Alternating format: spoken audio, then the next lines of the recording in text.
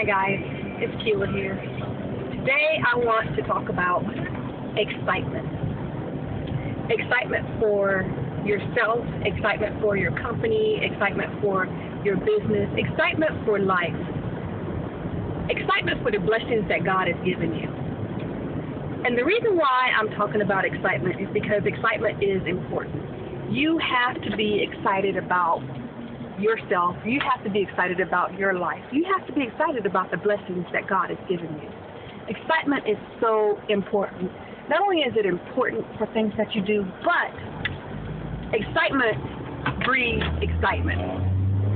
And an example I like to use about excitement is shopping. Whenever I go shopping for shoes, dresses, jewelry, anything, if I have to ask myself, if I don't get excited about an item that I want to purchase, I'm not going to buy it. And that's the same thing about your company or whatever it is that you're selling. If you're not excited about it, you can't buy it and you can't sell it.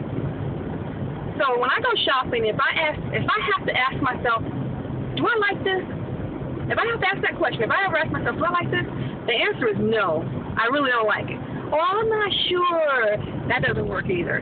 No's and I'm not sure really don't cut it, because if you have to ask yourself that question, well, I'm not sure, I'll take it home, chances are you'll spend your money. One, you'll be out of money. Two, when you spend your money and you're out of money, you have this thing that you're not excited about that you really don't want. And this thing that you're not excited about that you really don't want, what's going to happen is you're going to take it home and never ever use it. It'll go in your closet, it'll go on the shelf, it'll go somewhere, and it'll never ever get used. So that's the same thing about network marketing businesses, other businesses, jobs, yourself. You're not excited about your business, you're not going to work your business. You're not excited about your company, you're not going to promote your company. You're not excited about it, you can't sell it because nobody else is going to feed off of your lack of excitement.